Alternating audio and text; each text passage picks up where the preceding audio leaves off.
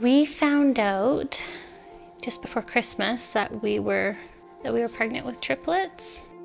We knew the 24-week mark was kind of my goal, so I had always had that in the back of my head that I just got to make it to 24 weeks.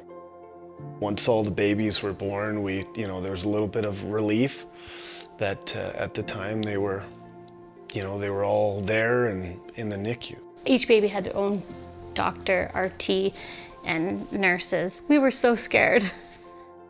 Ashton's had a brain hemorrhage, and that's one of the risks of being born so early.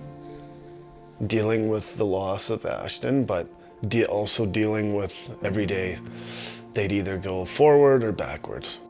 Going in there, you have no idea what's going on, and you have to put your trust in these people. They truly did what was best for our kids. I'm just so thankful for everybody that helped us along the journey.